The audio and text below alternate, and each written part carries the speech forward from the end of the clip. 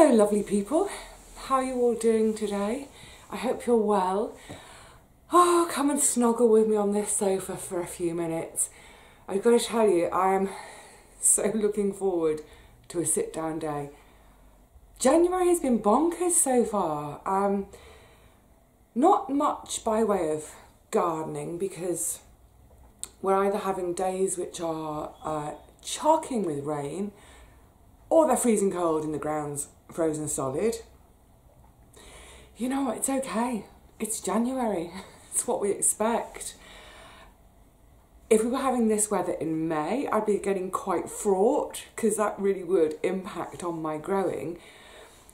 But right now, it's okay. There's nothing urgent needing doing in the garden. And as I am wont to say, there are plenty of things to do indoors. So yeah, because it's been a bit hectic, I'm going to have a proper just sitting down slow day today. I won't be doing nothing. I'm incapable of doing nothing. You can't see now, I've got two massive boxes of cardboard that I've snaffled because there's some more covering to do in the garden. So one of my little jobs later will be to take all the tape off. I always look at it and think, oh, quick job. An hour later. That's the thing, isn't it? You think, you know, one of the jobs on the to-do list, it'll be a quickie. For example, at the end of the week, oh, by the way, sorry, jumping around. Last week we were talking about having our big sort it days, clean out, sort the drawer or the cupboard. You naughty people, so many of you have got either a drawer or a cupboard or that pile on the table. But I know after that video, a load of you said you were going to get stuck in and get sorting. So I hope you've been able to get a load of that cleared. For me, when it comes to and I'm not showing off, I'm just saying it, when it comes to the going through the drawers and cupboards, pretty much get it done in a couple of hours because, as I say, it's something I do every New Year's. I kind of keep on top of it throughout the year anyway, and especially since stopping work, I just don't have stuff coming into the house anymore, so there's less to get rid of. And as each year goes by, I mean, this New Year's, I think there are a couple of books I've set aside for the charity shop. More on books shortly. But yeah, at the end of the week, there were still a few jobs outstanding which were kind of admin-y type things, including I had a bill from HMRC. That's our Revenue and Customs tax in the UK. And I thought, why am I getting this bill? I didn't earn enough last year to pay tax. What's it about?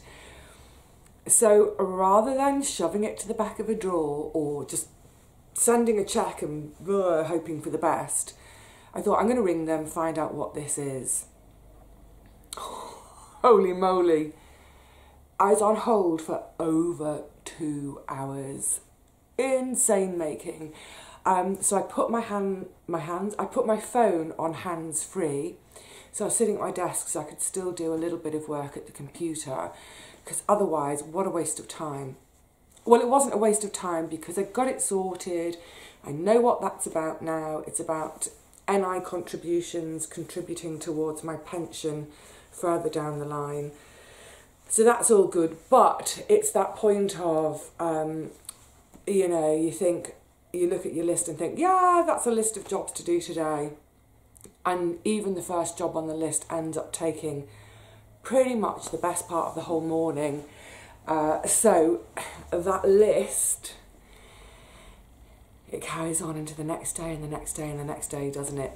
But I'm glad to say that particular list, that kind of New Year's sort it, do it, that list now is done.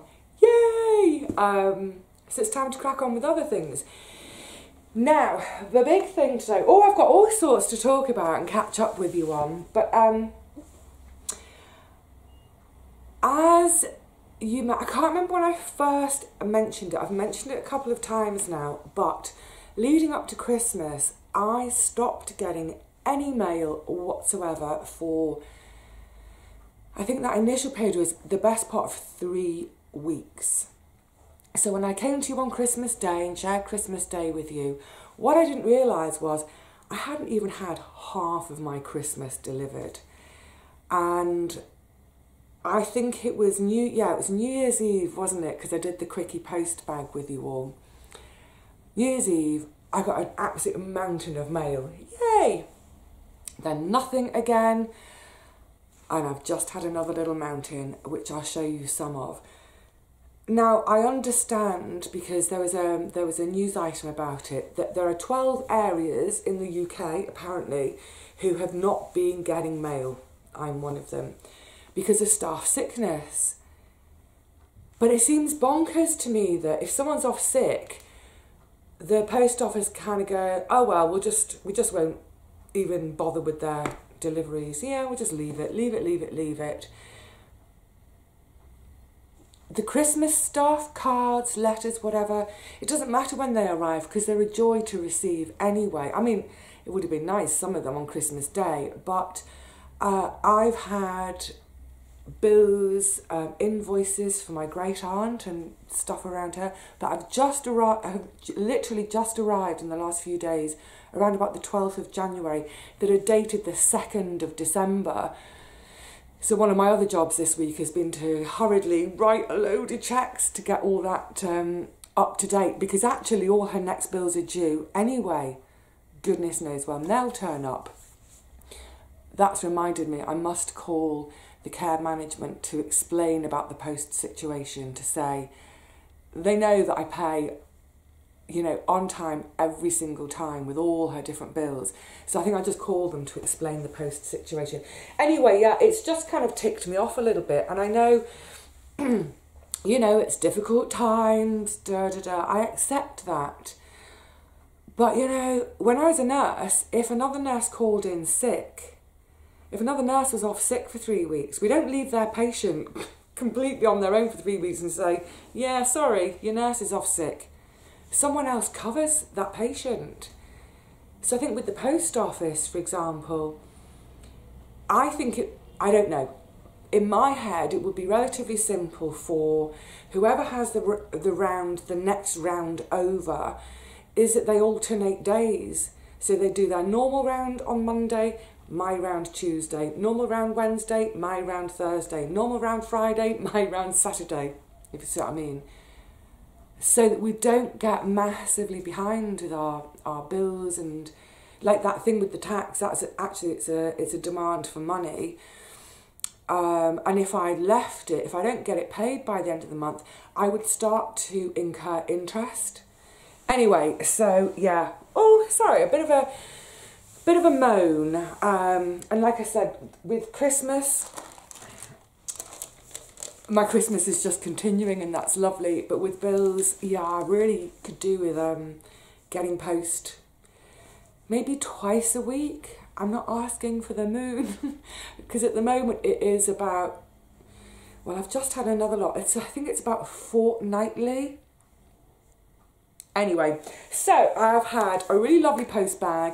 I want to share a few things with you and a few thank yous. I've got a book that I'm going to review at the end. I've got a food item I'm going to review for you, plus other bits and bobs. So let's get stuck into the post bag first of all. This is so lovely. This is from my friend Jackie over in Canada, and I did look at the postmark on the parcel, I can't remember what it was, but this is literally just turned up now, and my Christmas present to her came after Christmas as well. Posted the normal sort of time, in plenty of time for Christmas. Never mind, the wait was worth it, because I'm going to send this camera's focus spinning now, aren't I? Because I'm going to show you close up. And you see that? Beautiful ceramic. You see the slight relief to it? A little sprig of lavender on a brooch. Isn't that special? She picked this up last year at the big sort of flower growers show in, I think it's in Seattle, in February. So where she is in Canada, she hops on the ferry and comes down to Seattle. So thank you, Jackie, I love it. That show probably isn't going to happen this year, is it? But now the thing is, I don't wear brooches on my clothes per se, but I've got a few special pins and brooches, and I like to find something permanent to put them on. I think this is going to go on my mustard jacket. Gorgeous. Now what made me laugh, it made me laugh like a drain. It was wrapped in a paper bag, which was for something else that came all the way from Venice. So Venice, Canada, back to London. It's, for us Brits, it's kind of ever so slightly rude. It made me laugh my head off. In America, for you it has a completely different meaning, but anyway, yeah, so it came in this paper bag. It's a glove maker from Venice called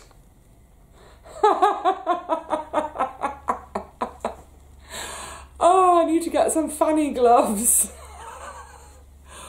Oh my goodness, that made me chortle so much. So I'm going to try and put this in a really polite way, because I know we've got younger viewers watching. For those of you outside of the UK who don't know why this is a rude word, it's the word we use for a lady's middle bottom. Oh my goodness, oh yeah. Stop it, Vivi. I've got to be a grown-up, Vivi. No, don't be a grown-up. Also, she sent me a lovely book called A Garden's Echo. I don't know anything about this. Oh, it's signed as well. So it's absolutely beautifully illustrated throughout. Oh, it looks like an illustration for every page. Oh, look at that, isn't that pretty? So this is going to be, I think, a gorgeous book made to cherish. Through her warm voice and intimate images, the artist tells a story of a nearly forgotten past, of her china painting great-grandmother, of two men, twin bankers, the sons of an important nurseryman, of George Eastman's flower photography, and herself struggling on her farm. Oh, it sounds gorgeous. It absolutely sounds... It's a proper curl-up book on a wet grey day. Can you see me? It's so grey, isn't it? I've got my massive studio light on from the boys, hence my rather gothic shadow friend here. Love it, love it, love it, love it. Thank you so much. Now, on the subject of books, just before I go on to review this other one, I have had a couple more. I haven't actually done any reading since, I think, the end of November. It might even have been middle of November, just because December, I won't dwell on it, December was not a great month. Yeah, lots and lots going on, lots of things pulling me in different directions, and just no time for me. So I haven't done any reading. Looking at what's on my shelves, I reckon I've got about 3 years worth of reading. So I'll show you the books in a second. Now, I think I had a lovely card and note from Nikki. Thank you, Nikki. And in it, there were a couple of little bookmarks, and there's a note to say this gives the clue about a gift that's coming. So I think these books may be from Nikki. If they're not, please put your hand up and tell me that they're from you, because I'd like to thank you. The first one is called Carry On. And you can see, I don't know if you can make out that image, but basically, man, team of dogs. And it says, Stan Zure's journey from Boston greaser to Alaskan homesteader. Right up my street. Deadly cold, famine, grizzly bears, an unruly sled dog with a grudge keeps his life on the knife's edge between survival and death. That's so my kind of reading. I think I know where to slot that into my current little pile next to the bed. So, brilliant, thank you. Oh, photos, photos. I always love, with non-fiction books, specifically, let me see if I can find you a great photo to show you. I love, love, love. Oh, look, there he's tending to one of the dog's feet. I love it when there's photos because it really helps you to sort of immerse yourself in that story and be able to picture it. So I love maps as well. If there's a drawing of a map, I can think, okay, so that's how far they are from the nearest town. That's how far they are from the river if they need to canoe out or whatever it is. Brilliant. And the other one that arrived at the same time but different parcel, again, so it may be Nikki, I'm not sure. Oh, can't wait. This is also so up my street. I think I'm probably one of the easiest person in the world to buy books for because I have such eclectic interests. This one, The Diary of a Bookseller. Isn't that absolutely perfect for me? Oh, I can't wait. Oh, look. Cat. Actually, this cat looks very similar to the cat who habits my local bookshop. I was going to say who habits my local bookshop. The cat habits that little run of shops, so if I go into the ironmonger's, sometimes the cat is in there. If I go into the bookshop, the cat's in there. Next door, my favourite charity shop, I go in there, the cat's in there. Brilliant. So if it's from you, Nikki, or whoever it's from, thank you. Two fantastic, right up my street books.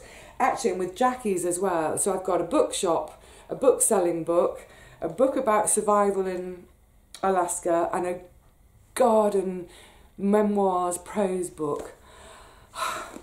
I'm such a lucky girl, aren't I? Also in the post bag, I had a really, really lovely, long, I always have to kind of maintain people's privacy and dignity, not show too much. Really lovely long letter from Laura. Actually, Laura, you kind of made my eyes prick so many times in writing it.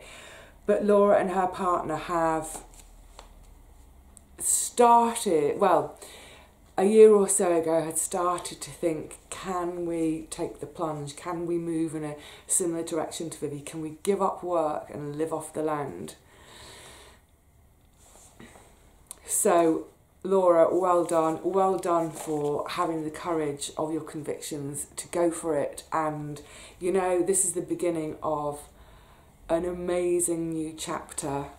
It's not always going to be easy. Well, you know that already, don't you? But my goodness, when the rewards come, they feel so even greater for the sort of the struggles and the adversity and the down days you go through to get there. So, I loved it. Thank you.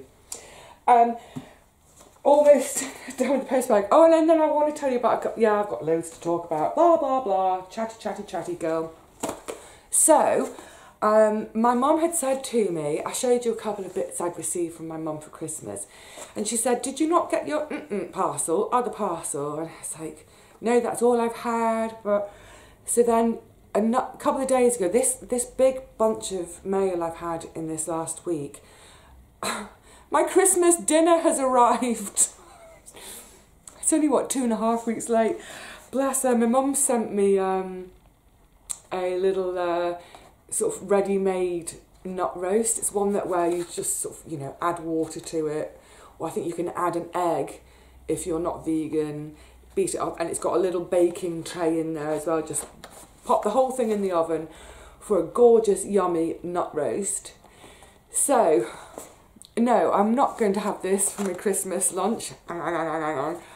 But instead, what I will do is I'll just have a Sunday roast with it. Because I've got just a couple more carrots, a few more parsnips. Yeah, I think I can just about squeeze out a lovely Sunday roast. So thanks, Mum.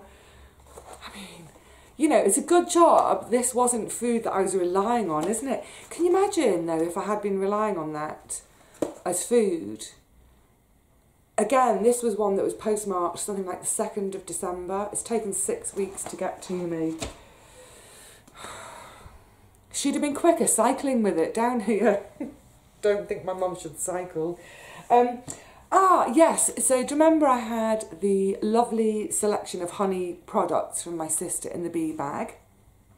One of them was the Seville orange marmalade with honey. I don't know what that voice is.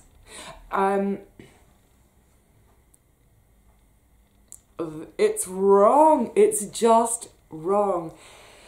Now, I know that I'm funny with food combinations sometimes, you know, I'm that kind of like, don't put fruit on my mains plate. I say for Christmas lunch, like, don't put cranberry.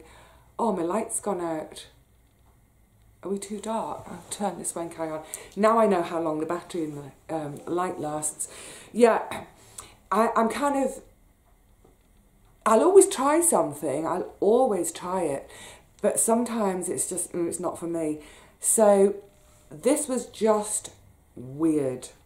It was just a weird taste because on the one hand, you're expecting, or I was expecting my orange marmalade taste, and I could just about taste orange marmalade. But then the honey was really strong. So in the end, it tasted like I put on my toast, I put, you know, I'd slathered on a load of honey and then put marmalade on the top. It was not a good combination, I've got to say. Now listen, I'm not going to waste it. I will use it. You can see I've only had one serving. I will use it, and that's not me being ungrateful, because I'm obviously so grateful for all these lovely gifts. I'm just saying there is no way on God's good earth I'm ever gonna buy that or do that combination again. Really, really odd. I don't know whether, have we got enough light? Let's carry on. There's a little bit of light coming in from outside. I hope it will suffice. And finally, my last, wriggle, wriggle. I think this is the last of Christmas now. This is fantastic. I have never seen, it's a jigsaw. I've never seen a jigsaw like this. So this is from Nancy. Thank you, Nancy. She of my, can you see, my chainmail slipper booties. And she had let me know that there were a couple of parcels coming. One was squishy slippers and one was going to be a box. So yeah, another one that's really late, but boy, oh boy, I'm going to enjoy this. I'm going to show you close because honestly I've never seen anything quite like it. So it looks like a whole lot of portraits. You know, there's lots of ties going on and shirts and some folded hands. Then as I bring it closer, do you see? They all have animal heads. Isn't that crazy? Bonkers. Fantastic. I love this little pooch here. And the title of the jigsaw is Be Kind to Every Kind. Isn't that just wonderful? Nancy, thank you so much. I love it. Am I going to wait till this Christmas, as in 11 and a half months' time? Because I've got those 3 jigsaws now. But of course, Christmas and the couple of days off I took for Christmas is long since gone. I've got a feeling I might at some point try to take some time out in which to enjoy them. I might try and have one of those kind of weeks where I'll work extra long, extra hard, Monday to Friday, so that I can free up my Saturday and Sunday. So just while we're on the subject of Christmas, because this is something else I didn't get around to talking to you all about, do you remember with my treats money, I treated myself to the not radio times, the whole fortnight of movies and TV and all that kind of special stuff that's on over Christmas. In the end, I watched 2 things. That was it. Oh, honestly, I don't know where time goes. I fill it up. I have fun. There we go. So I watched 2 things in the end. but they were both great. I thoroughly enjoyed both of them. One was it two things? Yes, two things. One was the All Creatures Great and Small Christmas special. Oh, I'm such an old romantic. It was gorgeous. You know, it's such a gentle programme anyway. It's got that lovely late 30s, is it mid-30s? That whole lovely vintage vibe going on. All the frocks are gorgeous. All the sort of the animal care. It's just really lovely, gentle, old-fashioned viewing.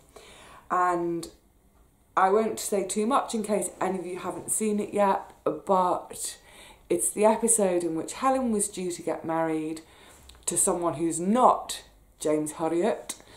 Yeah, so it was a bit of a tenterhooks one, but I loved it. And the other programme I watched was, what was the title? What's it called? Oh yes, The Misadventures of Ramesh Ranganathan. So he's one of my absolute favourite comedians. Incredibly dry. Now these misadventures that he's done in the past, he's gone to different parts of the world, but parts of the world where you wouldn't perhaps normally think to go for either a holiday or as a tourist. So for instance, he's been to Albania, Ethiopia, Haiti, and it's really great to just sort of see these countries, get a little bit of insight and hear from the people there about what they want in terms of us going there and being tourists or whatever. But obviously with no travel, he couldn't go abroad. So this year, and I loved it, he went, and I've just forgotten where he went, Outer Hebrides, Inner Hebrides. He went to one of the Scottish islands. Was he on, it wasn't Skye, it wasn't somewhere as obvious as Skye. I've completely forgotten. Anyway, it was really beautiful, amazing sort of bleak but beautiful scenery. The guy who was his host, a cracking sense of humour. If you've seen Rom's Misadventure series before and you like them and you thought, oh, I won't bother because it's, you know, it's in the UK. Like if you're UK based like me and you thought, well, I won't bother because it's the UK. Definitely give it a watch because it's got all the usual Rom magic in it. And this is a thing about, we're in lockdown number 3 now. He's doing his live Facebook live things. I don't know what you call them, live shows again. I think he's doing them Mondays, Wednesdays and Fridays at 1 o'clock. So if you're missing Rom, you can tune in on Facebook and have a bit of a catch up with him. Now there's another telly thing I wanted to talk about. Oh, I'm so happy and excited. The Great Pottery Throwdown. It's back. Yay! I missed, I don't know how many series there've been, but I only tuned into it last year for the first time. Richard and Paul had mentioned it. And I was thinking, oh, you know, there's too much of this, you know, the Great British Bake Off. I'm bored of that now. The Great British Sewing Bee, not bored of that. I thought, oh, it's just, you know, too much. I thought I'll have a look at the first episode. They're all available on catch up, so you can watch it on your computer. So I had a look at the first episode, and about 20 minutes in, I was hooked, absolutely hooked. Now for this new series, there's been a few changes, change of presenter, and I love the new presenter. She strikes me as someone who, she's kind of, she's blah. She cares about everybody, but she's not soppy. She's quite, she's daft. I feel like her sense of humour is always on the verge of coming out. Yeah, she's really jolly and fun, and she struck me as being really down to earth. Obviously I don't know her, so I can't say whether she is or not, but the persona that comes through the screen is It's down to earth, fun, cracking sense of humour, a bit naughty, but definitely someone you'd like to be in your pottery studio with, or any studio for that matter. So yes, it's underway. I've only seen the first one so far. Have I got another one to catch up with? I can't remember. The lass who came first in week 1, Sal, within 5 minutes, she was my favourite. She's got a scruffy, hairy dog called Charlie, just like my old Charlie. So of course I love her. But yeah, it's great to see that back, and it's that proper kind of winter telly to just completely escape with. We invest in the personalities of all the different potters, don't we? They seem like a great bunch. And ultimately it's wonderful for me. I love watching people going through their creative process and at the end producing something that might be magnificent, even by accident. And the whole jeopardy, oh my goodness, the jeopardy of carrying pots that haven't been fired yet down a staircase. Oh! So yeah, I'm delighted to see that back. Now, because I realise I've been waffling on for ages. Are you sitting comfortable? I'm such a wriggly Gertie. So, last time I talked about books, I was about to read this one. So if you remember, I'd read Mrs. P's Journey, the A to Z lady, and I'd followed that with The Salt Path. Oh, and I know quite a few of you then got yourselves copies of The Salt Path and loved it too. And this was going to be my next read, because I thought that would be a good follow-on.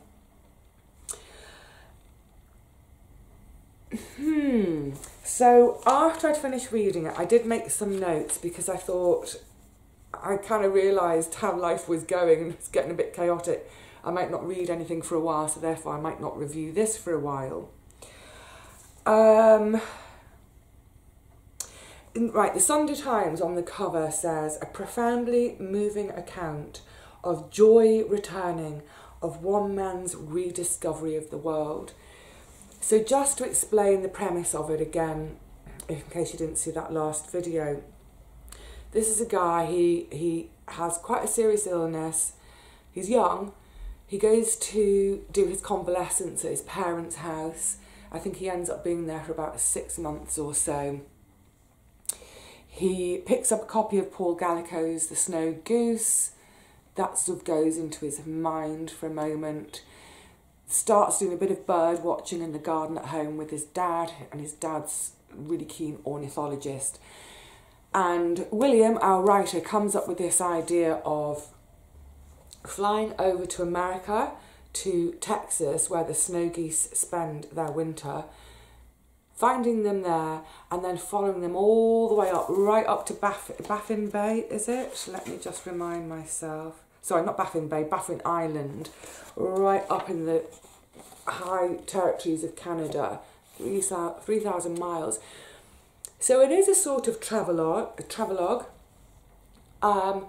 wherever he stops to either wait for the geese or catch up with the geese.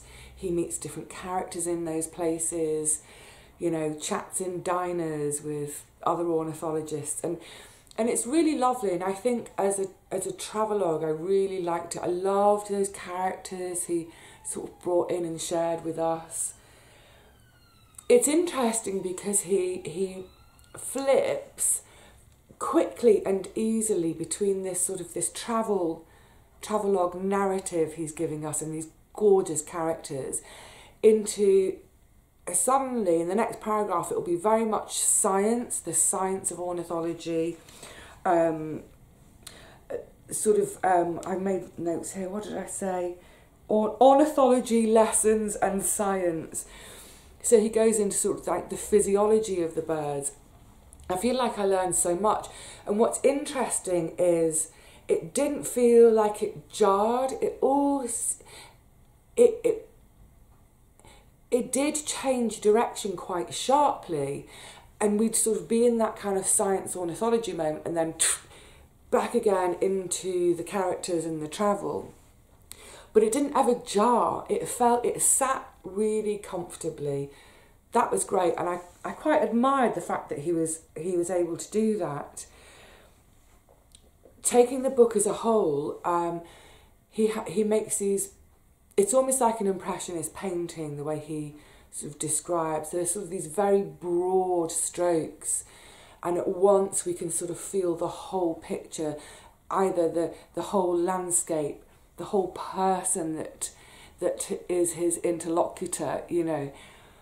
But at the same time, he nails down these incredibly fine details. There's a moment towards the beginning when he's describing a painting on the wall of the bedroom of the place where he's lodging at that time. His eye, firstly to see that kind of detail, but also to have the confidence as a writer to put it into the book, to just literally describe this painting. You might think, oh, doesn't that interrupt the narrative? Oh, no, it's absolutely exquisite. So we go from these great general broad strokes that sort of suck us in and drop us right into that landscape, and then this arrow-like precision takes us into a fine detail so we can really sort of feel ourselves there. That was really, really beautiful. Absolutely gorgeous. In terms of, as on the cover that it says, this sort of moving account of joy returning and his rediscovery of the world,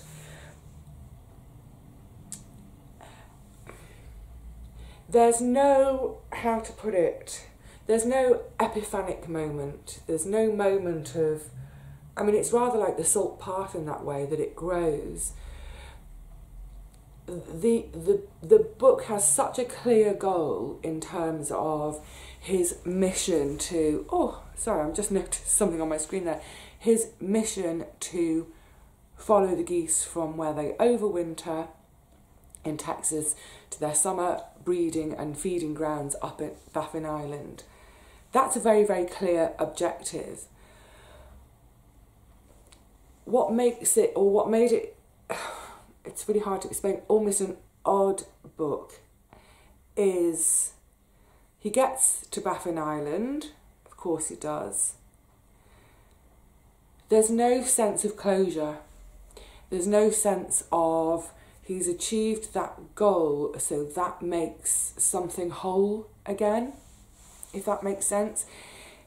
It doesn't feel like it's changed anything, and in some ways it feels almost like a disappointment. It's like, now he's there, well, what next? I wanted the journey, literal and metaphorical, to continue, but it just sort of ends. And throughout the whole book, there's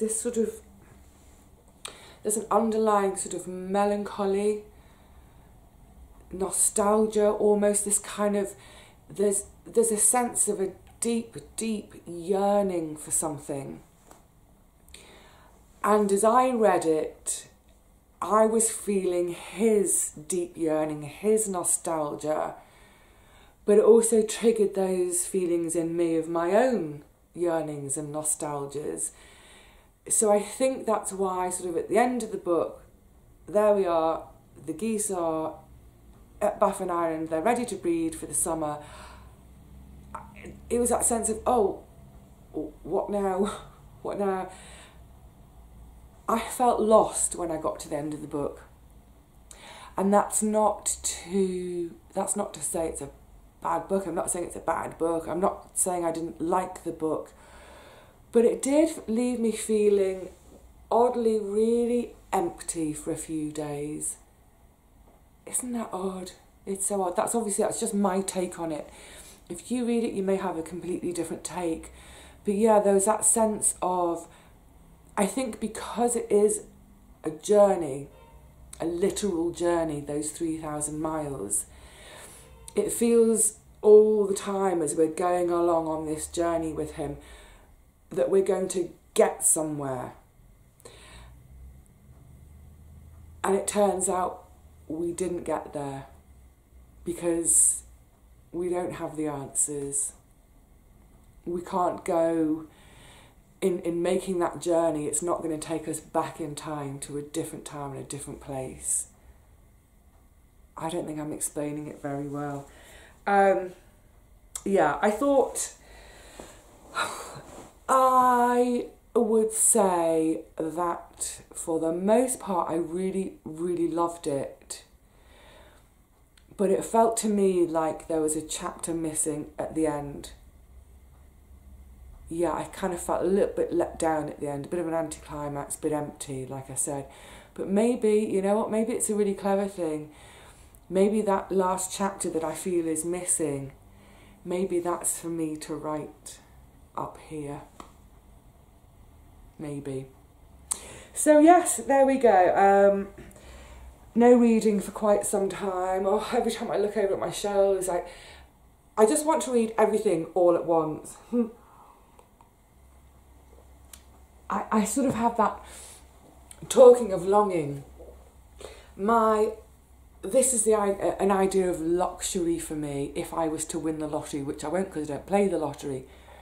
But the idea of being able to take a month off life, off everything, off all my responsibilities, to be able to have a month off and read a book every day. Oh gosh, imagine it. That is luxury. You can keep your super yachts, you can keep your supercars, you can keep your 20-bedroom mansions at sandbanks, you can keep all that. Just give me a month off to read a book a day. Oh, delicious. Right, well, that's not going to happen. Maybe there'll be time this afternoon for one chapter of something. But I had a pile of books. I know I'm digressing just quickly. I had a pile of books all set out on my nightstand of what I was going to read next, and now I'm like, actually I want to chop and change it. I might ditch that pile, start again, go back to the shelves. Maybe that's what I can do as one of my things this afternoon. Spend an hour at my shelves picking my next 2 or 3 books to read.